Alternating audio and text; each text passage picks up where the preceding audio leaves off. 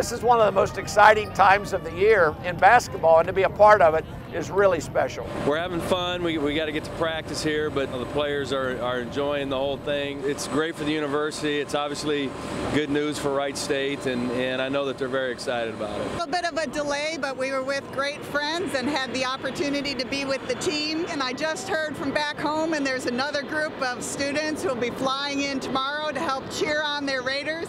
Go Raiders! Welcome to the court from the Horizon Conference. With an overall record of 25 wins and 9 losses, the Wright State Raiders.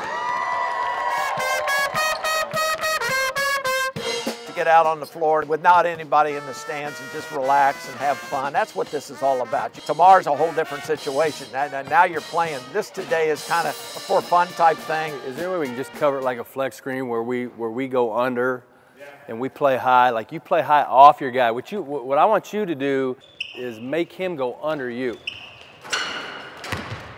This is our welcome to Dallas happy hour at the happiest hour here in Dallas. We're really excited to be having probably about 60 students, alumni, both local here in Dallas and from Dayton, celebrating Wright State as we prepare for the tournament tomorrow morning. Just to have everyone come together at Wright State to cheer on our school. We have so much pride in.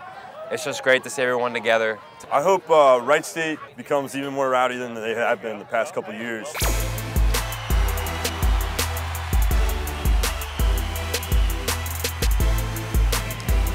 All right, boys, go out and play with joy, right? Just like we did the championship game. Play with joy. Have some fun. 1, 2, 3. Pack!